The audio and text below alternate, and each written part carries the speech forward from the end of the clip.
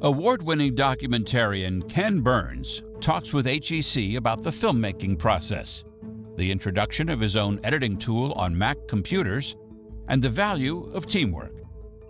I wanted to be a filmmaker from age 12. I watched my dad cry at an old movie, and I had never seen him cry before, and I realized how powerful, therefore, film could be. And so I wanted to be a filmmaker, but that meant a feature filmmaker.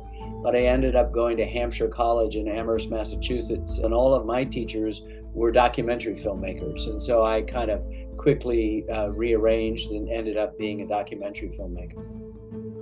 I'm interested in telling stories. I'm first and foremost, a lot of people call me a historian, and I guess I am an amateur historian, but I'm really a storyteller, a filmmaker, and fortunately, history is mostly made up of the word story plus high, which is a good way to begin a story.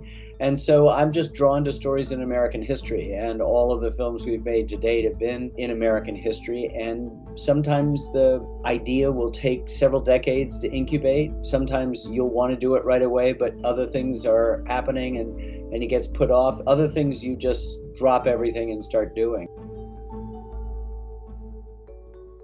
I've been trying to will old photographs to come alive, to treat them as if they were not two-dimensional static objects, but living, breathing, dimensional things that had a past and had a future from that moment. And so I've employed a lot of techniques, not only visually, but also orally to do that.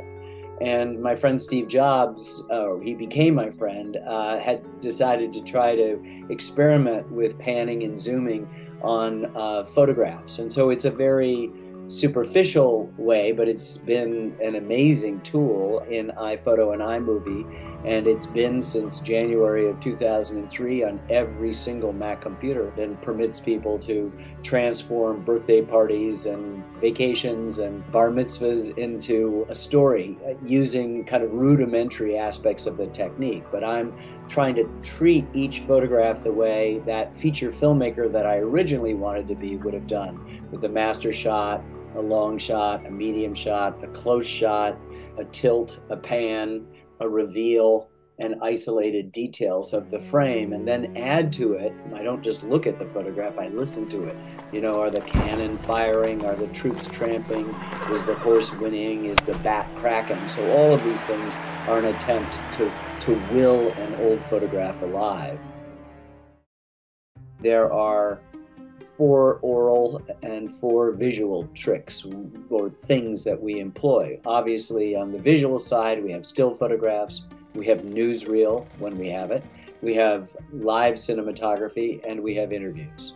The sound side, the oral side, has a third-person narrator, which is not uncommon, but we also have employed for decades a chorus of first-person voices that read letters and journals and diaries, to which we add to the third-person narrator and supplement with authentic music from the period, and then also a very complicated sound effects track, sometimes hundreds of tracks that we're mixing down to make that old photograph or that painting come alive.